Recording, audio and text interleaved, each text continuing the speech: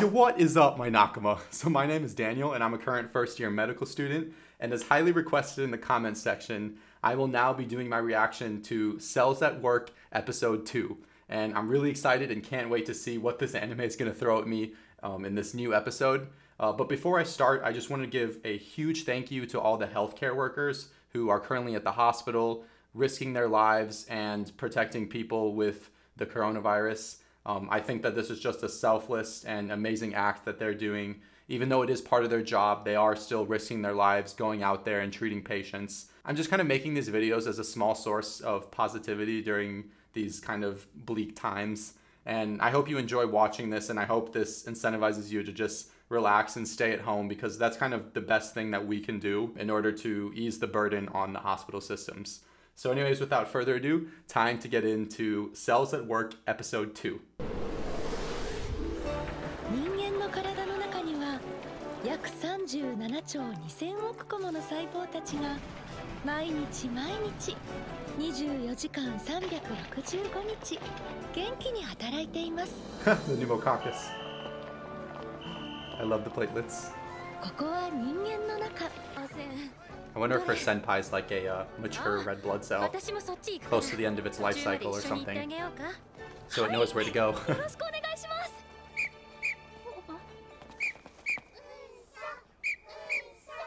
The platelets again.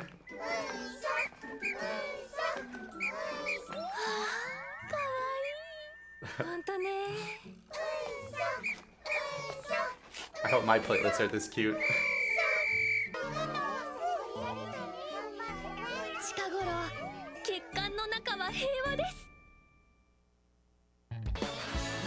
Not for long, I bet. Hataraku! Ooh, scrape wound. I'm guessing the platelets might be involved in this one.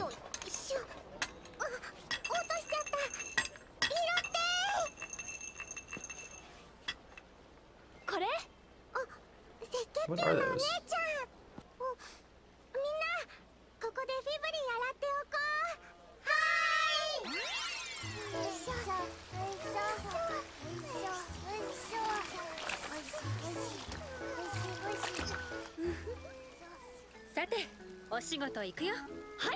Oh my god, that's amazing. That's funny they're washing fibrin. So basically fibrin, it's like the last component of the coagulation cascade. So the very last thing that happens is fibrinogen gets converted to fibrin, and basically it acts as like a large meshwork that together with platelets forms like a stable clot. So it was interesting that the platelets, they were kind of like washing a giant mesh of a net. So I'm assuming they might be getting ready for some sort of clot or something. But that's cool that they depicted it like a meshwork, the fibrin. And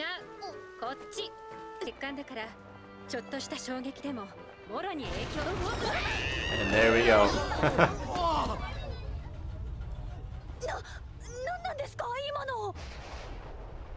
Oh, is that inflammation?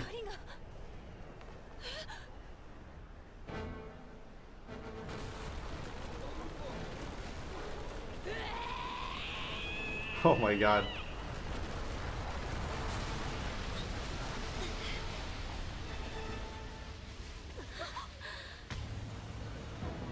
Ooh.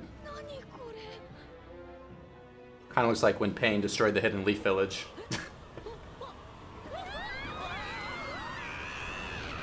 Oh, is she gonna go into the outside environment? Is she gonna like bleed out? Oh, she was saved.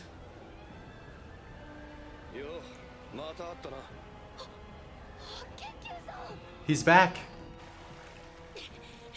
Oh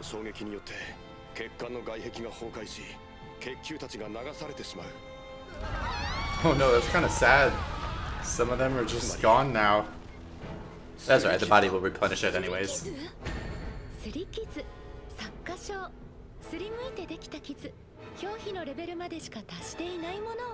Oh, did a foreign substance get in?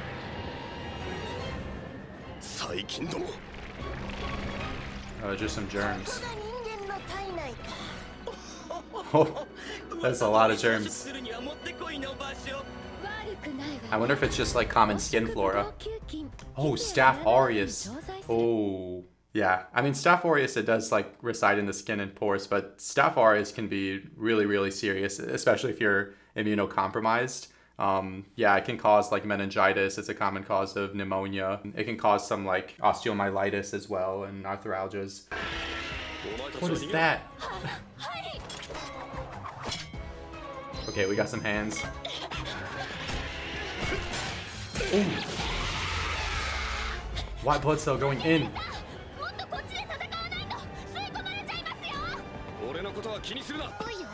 Yeah, this is one of the very first thing that happens, vasoconstriction, yeah, as they said. Yeah, so in order to like control the amount of blood that's lost or flowing out, it will vasoconstrict near the site of injury.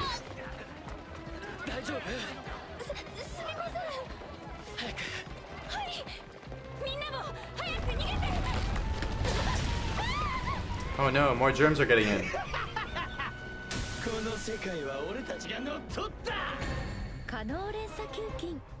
Streptococcus pyogenes.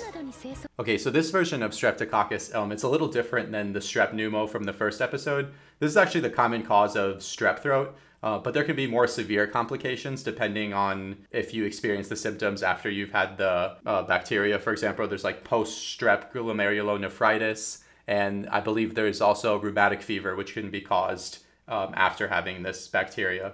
But strep pyogenes, it's a pretty common cause of strep throat. You just take antibiotics if you are diagnosed with it. And it is a common bacteria of the throat. And I think generally what happens is like if you aspirate it or if your immune system is somewhat compromised, then that's when you will actually see some symptoms of the infection.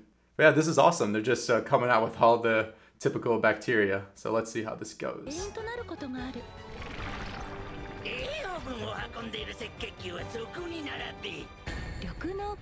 Pseudomonas! No! Okay, Pseudomonas can be really bad, especially like in a hospital setting. It's funny that they depict Pseudomonas like this because it is naturally occurring in like aquatic environments. Did they say that? I guess natural environments, but it is, I believe, termed like hot tub folliculitis. No, hot tub. It's like the hot tub bacteria because that's where it could be found. It could be in a source of water requirements. But it is referred to as a common nosocomial infection, meaning that it can be spread in hospitals. And it is a very common cause of pneumonia as well, like pneumonia-acquired hospital infection. And it can be pretty bad depending on how bad the infection actually gets. But usually, like most of these bacteria that like exist in your throat or in your oropharynx or on your skin, your immune system will just handle it, basically.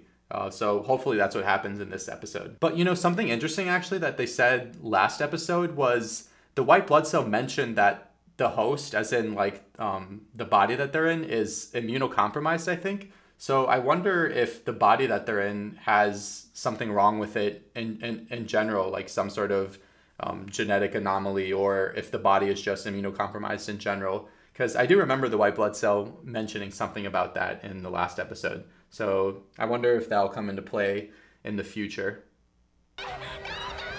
Oh no, you can't go through the one-way valve.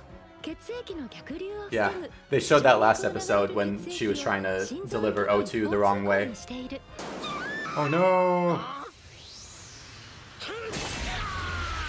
Let's go. White blood cells.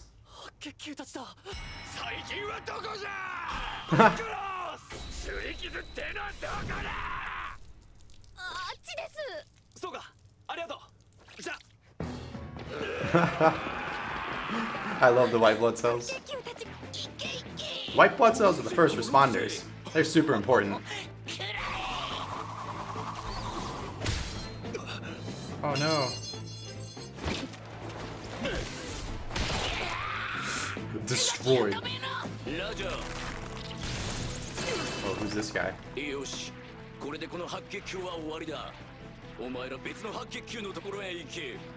this like a virulence factor or something? Oh my god. He's going in. Ah, yes. The classic halfway point in anime. Hataraku Saibou.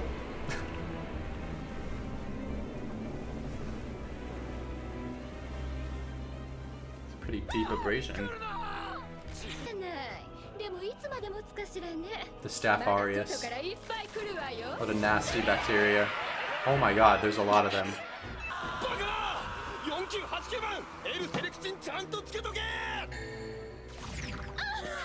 Oh, L-selectin. I don't know if I remember everything about that, but I believe it's like an adhesional protein that white blood cells can express in order to like adhere to the endothelial layer. I think it's what they use like when they migrate to like different sites in the body. So I think he was telling him like keep your L-selectin on so that like you stay clinging to the wall and not get like thrown out as what just happened, unfortunately. 中級ってのは毎日毎日他の細胞を守るために戦っているのに自分がピンチの時には誰からも助けてもらえないなんて。ほう。That's what you think. 白血球ではなく高中級と呼ぶか。少しは勉強してるようだな。あら当然じゃない。どっかの肺炎球菌がろくに下調べもせず侵入して殺されたって聞いたもの。お前の弟じゃね？ちゃんと調べてあるわよ。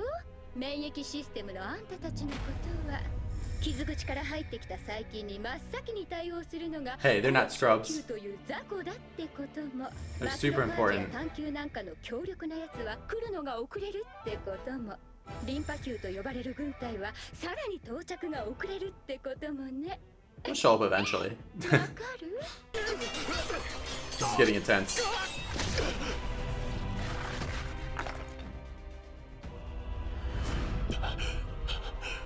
Oh man.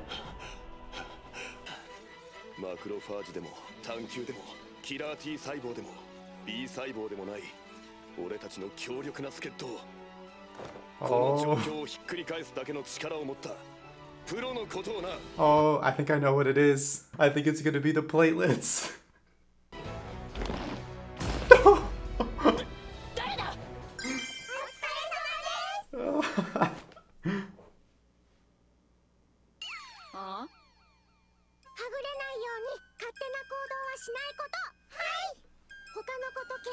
They're gonna form the clot. GP1B.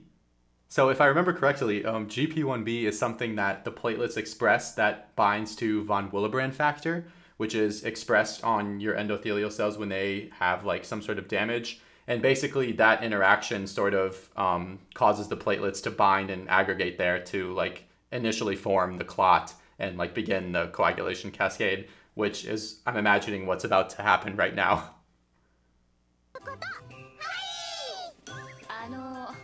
Oh, there we go, it explained it for me.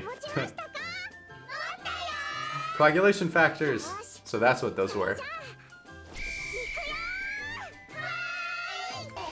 Stay away.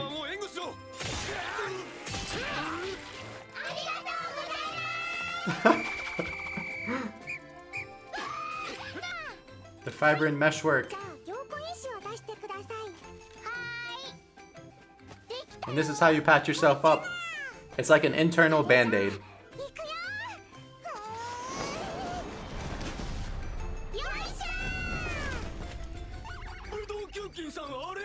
Miss Staphylococcus.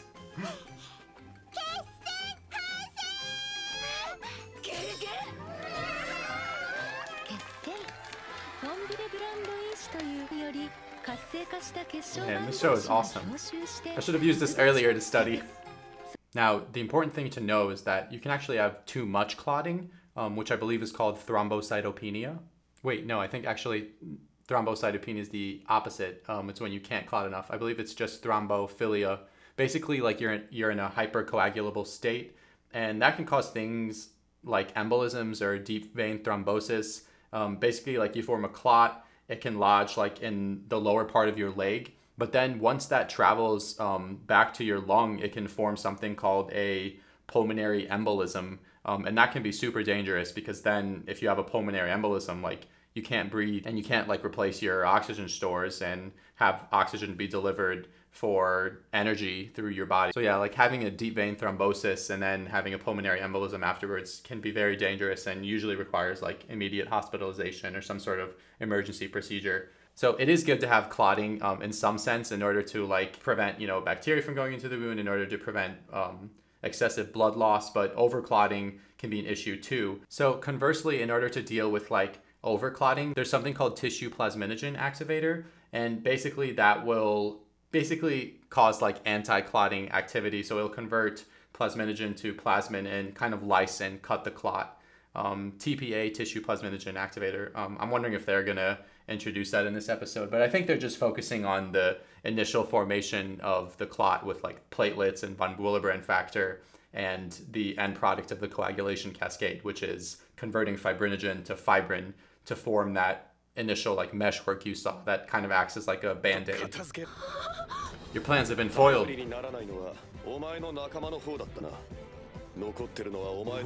Called out. Fake friends.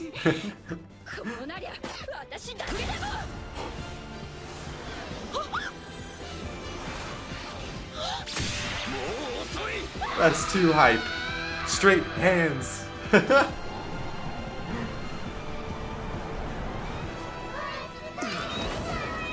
Yay! He survived. Oh, he used his L-lectin. I see a romance happening.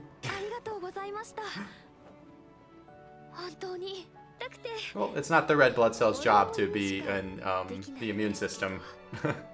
They're just like oxygen and nutrient deliverers.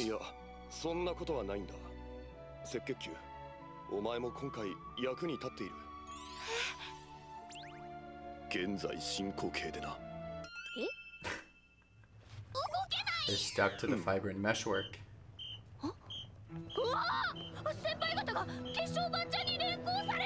So this is bad. This is how... Oh yeah, secondary hemostasis. So the first fibrin meshwork was primary hemostasis. But you know, too much of the secondary hemostasis, and that can be bad, because you don't want to overclot, as I mentioned before.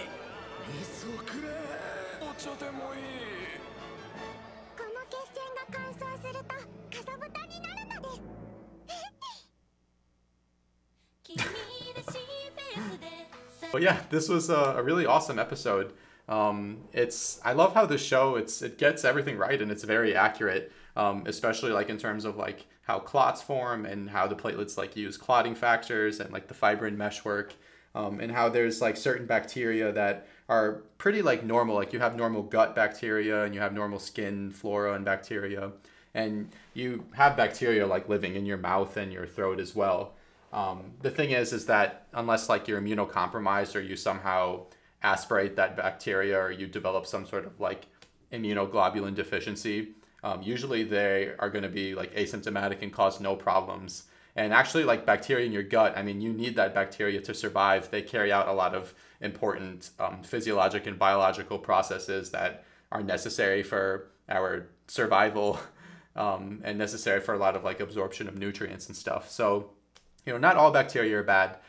Some are good. It'll be interesting to see if they introduce like any good bacteria, like friends of the human body. But yeah, this episode was awesome. I hope you enjoyed, and I hope you keep on watching with me as we continue through this series. And as always, Dattebayo.